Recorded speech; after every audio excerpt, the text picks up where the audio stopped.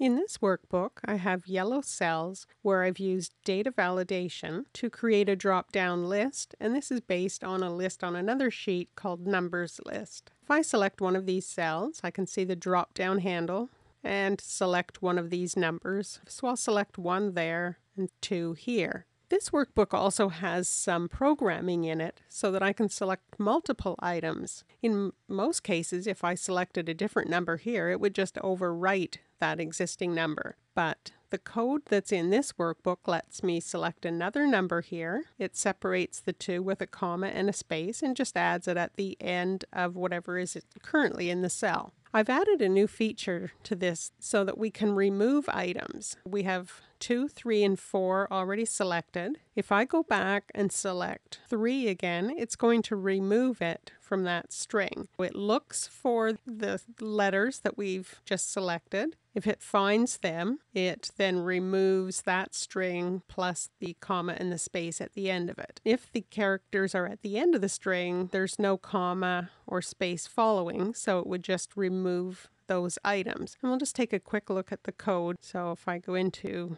the view code, looks at the new value you have selected from the list, then it undoes that so it goes back to the old value and puts the new value back in. So now we have both the old and the new values stored in our code so we can use those strings to test things. We then check to see if you've just cleared the cell or if there was nothing in there before, then we don't have to do anything in the code. It'll just leave the cell empty or just put in the new item. But then we check to see if you've previously selected it. So we try to find the new value within the old value, and if it does find that, it comes up with a number here as to where that string starts. If that's greater than 0, then we check the end of the string, and if it's equal to your new value, we know that item was at the very end of what was in the cell, so we just remove that, plus we go back 2 characters and take off the comma and the space that are before that last item. Otherwise, we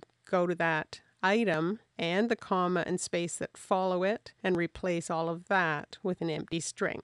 If it doesn't find the new selection within what's already in the cell, then it just puts it at the end with a comma and space before it. If you'd like to see the code or download the sample workbook, you can go to my website, and there should be a description below this video with a link to the page on the Contextures website.